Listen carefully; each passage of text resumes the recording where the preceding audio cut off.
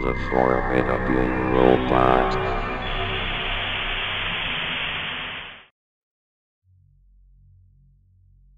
I'll go by the name of Janet.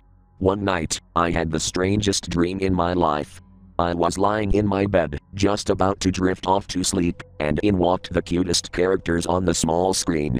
It was my favorite show, The Line Guard, but unfortunately this wasn't quite the episode I remembered from earlier that day.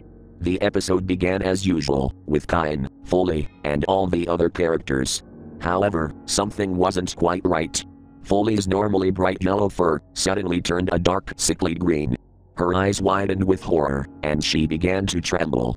She seemed to be in some kind of trance, as she started to flail her limbs around, her face contorted in pain. The other characters were shocked and horrified at what they were seeing, and started to scream in terror. Without warning, Foley suddenly let out a banshee-like shriek, and bounded off into the night, terrorizing the other animals. The other cats and birds fled in terror as she disappeared into the night. The next morning, I woke up with a gasp. The dream I had seemed so real, so vivid, that I had almost believed it was real life. I was relieved that it was just a dream, but still confused as to what could have caused Foley to turn green and go insane.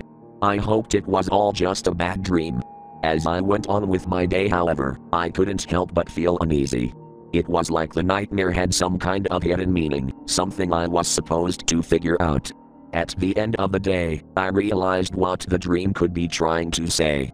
Maybe it wasn't just a strange dream, but a way of warning me of the dangers lurking out there in the world.